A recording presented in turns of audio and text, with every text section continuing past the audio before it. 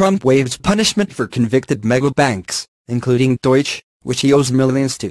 Trump's relationship with Deutsche Bank dates back to the 1990s, when the bank gave a line of credit to Trump after a series of bankruptcies. The administration of U.S. President Donald Trump has waived part of the fines levied against 5 megabanks whose affiliates were involved in manipulating the global interest rate and other fraudulent activities. Among the institutions are Deutsche Bank, which holds about $130 million of the president's debt. The 4 other banks receiving the waivers, Citigroup, JPMorgan, Barclays and UBS, received a temporary waiver by the administration of former President Barack Obama in late 2016 for a period of 1 year. Now, the Trump administration has offered 5-year waivers to Citigroup, JPMorgan and Barclays, and 3-year waivers to UBS and Deutsche respectively. The waivers were quietly announced online over the Federal Register during the Christmas holiday week.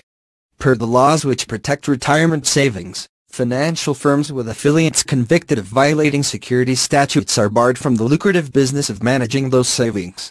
However, a special exemption from the U.S. Department of Labor allows these firms to keep their status as qualified professional asset managers. Trump's latest disclosure form states that he owes Deutsche Bank at least $130 million in loans, with a total amounting to around $300 million. The U.S. president has received at least $2.5 billion in loans from Deutsche Bank and co-lenders since 1998, the Wall Street Journal reported in 2016.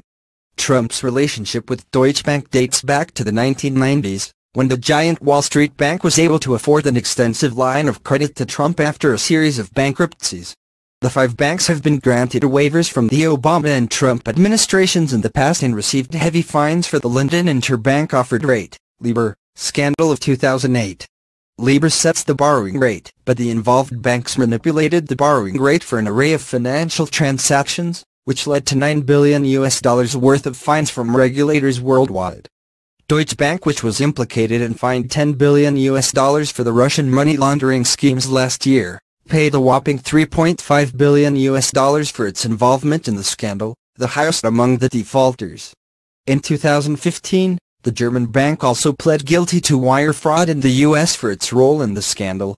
Later, just when Obama was to leave office, Deutsche Bank made a $7.2 billion settlement with the Justice Department for misleading investors in mortgage-backed securities.